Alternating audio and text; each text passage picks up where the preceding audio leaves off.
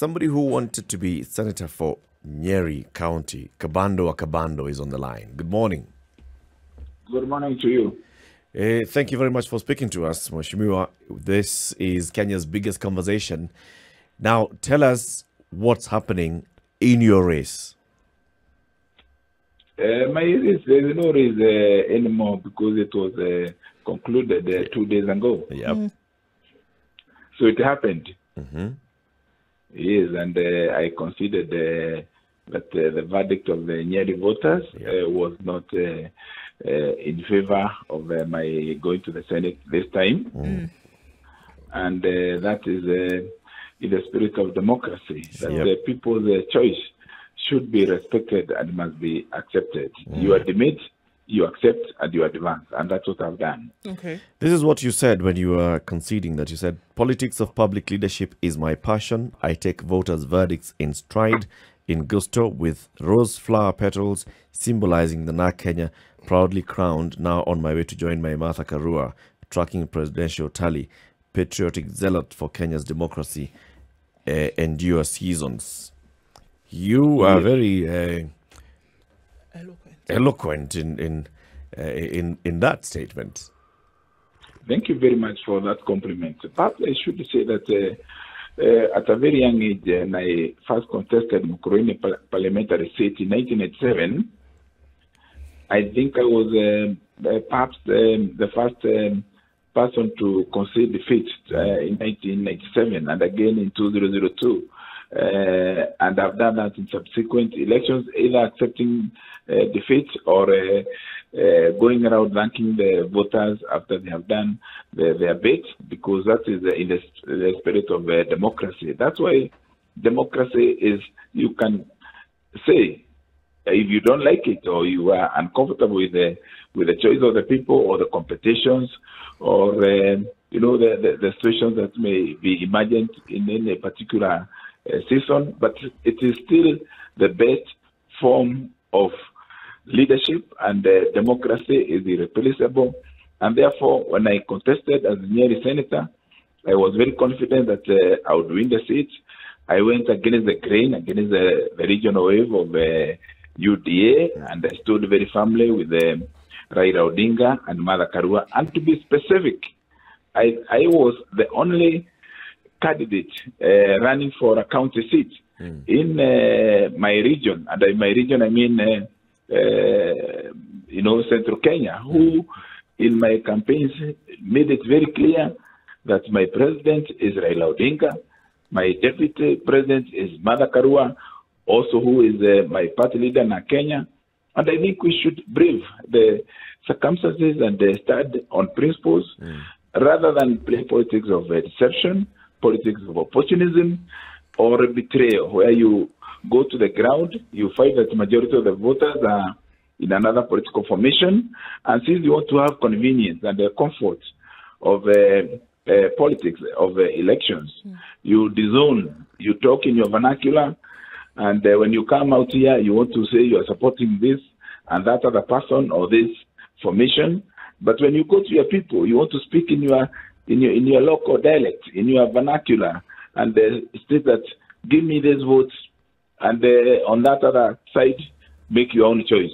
I am very proud that Nyeri people did what they did, and I'm very happy on two fronts. One, this election has witnessed a very admirable ingredient of non-violence.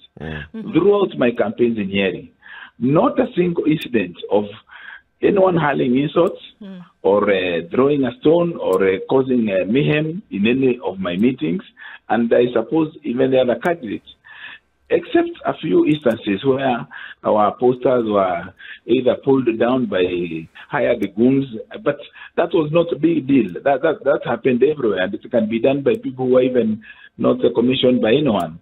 Therefore, non-violence has found its place in the center stage of Kenyan politics this year, 2022. That is something to be lauded.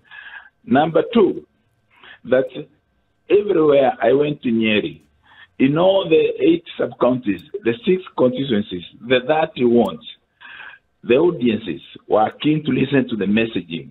They were keen to understand the priorities of the issues that you are putting forward, to persuade them to agree with you, to seek their approval, and therefore their mandate.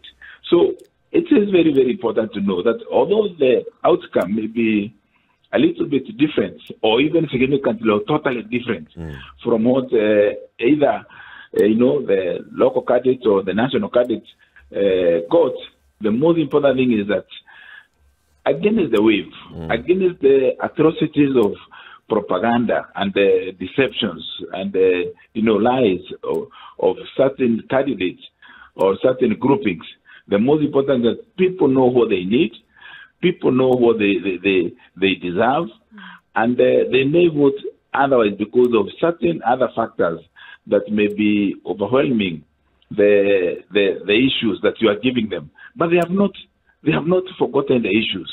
Now that the elections are over, the menu on the table is basic needs are basic human rights, and that there is a lot of suffering wherever we went. There is a lot of disenchantment with the status quo. There is a lot of anger because of the economic situation. The youth, particularly, find themselves very alienated and marginalized. You go to every village in Nyeri, you find particularly young males are dejected. They are, the joblessness. But that is not just because there's no employment or because industries have not been formed.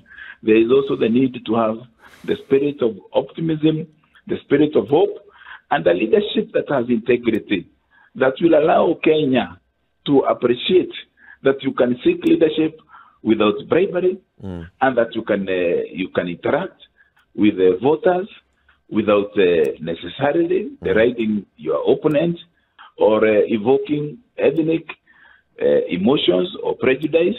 It is very important for us to raise the bar of leadership integrity. And I think I played my part in the campaign and proudly saying that the game is not over. Let's look at what's happened in this region, in your region, Mount Kenya. The yellow wave seems to have really swept off very many people. True. Why do you think this was the case? And what is the message here? Let me say three things. One is that the Azimio campaign was not well coordinated at national and regional level. And I'm saying this authoritatively and with evidence. It was very disjointed. There was a lot of mismanagement and, can I say, even opportunism and greed. And I put this in a post on my Facebook account and on my Twitter the day before Raila Odinga and Martha Karua made the first joint visit of my county, Nyeri. And I say that brokers have found their way. They emerged during elections. They, with the contempt that is sitting on the political leadership of the grassroots, and therefore the UDA and specifically William Ruto found their space widening each day as a result of their organization and the disorganization on our part. We would have done better. And I say this because I was running for Senator in Nyeri. I was running for Senator in Nyeri. But at no time was I involved at all in the Azimio presidential campaigns. So, and I'm not saying this individually. I'm saying this from even the national level. I know we would have done better.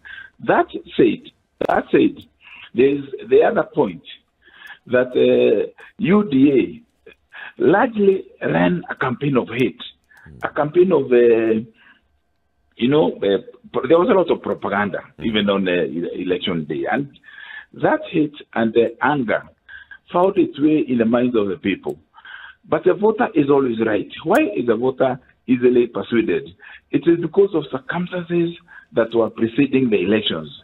The voter found themselves spread without good command, without good networking at the grassroots. And perhaps people saw guys coming from Nairobi, coming to load it over in the grassroots, happening that they would be in charge. Yes. That's all well said and done, but it sounds, very scientific. At the heart of this thing, why is it that William Ruto and UDA have become so popular on the ground? Not looking at why did Jubilee and Azimio not, and the other Azimio affiliated parties not gain ground, but why had UDA gained so much ground? First of all, can we agree that politics is a science? It's not just an art. So the art part of politics is the speeches, the talking, the mobilization. That's the art of it. But there is a science of sitting down, looking at the demography, the figures, the population, the registered voters, the voting thread, and the opinion polls that are authenticated scientifically, so that you mobilize, you network, you organize, and you manage the campaign process scientifically. So I have to ask you this question: do people vote on the basis of what you are saying, or is it a certain appeal that somebody has? You said there was a campaign of hate. That's emotions. So are you saying that the emotions played an important role, a pivotal role, in the direction in which votes were directed in the mountain? I think you should look at the science again, and I want to see, because apart from being a politician, I'm also a political scientist, and I know science has a place in politics. Let me just explain this point, that the turnout, for instance, come to my home constituency of Mukroini, go to other constituencies, Odaya, Madeira, Nyeri, Kieni, Teto, 50% turnout, 42% turnout, at most 65-66% turnout, compared to over 90% turnout in 2013, in 2007, in 2017, is a huge statement that though the voter verdict must be accepted and respected, we also have to take stock of what has happened. And what has happened is that there was a lot of apathy, and that apathy was a vote in itself. When people don't come out to vote, they are making a statement of disaffection. They are dissatisfied, and therefore there is no encouragement, there is no excitement to go and vote for a candidate of your choice. So that is one aspect. But the other aspect of emotion is a question of mobilization. It's a question of the messaging, and that means that there is an individual. By the way, do you know that even up to the last hour, as the booths were opening at 6 a.m. on Tuesday, we knew, all candidates knew, that there was a huge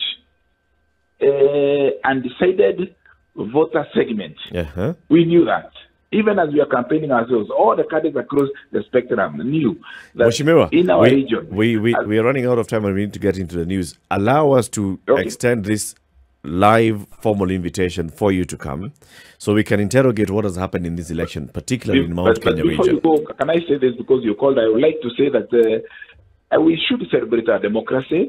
We should be thankful to the voters, whatever decision they make, and we must embed our ambitions and expectations on the fact that the people's choice is the hallmark of our democracy. And I particularly, KABANDO, respect and thank the people of Nyeri for decisions that they made, and the way forward is to create systems that can empower and aware the people more so that their decision-making remains solid. But I'm not complaining. I'm just saying very well said. But Kenya is greater. Very well said, and thank you very much, Mheshimiwa KABANDO.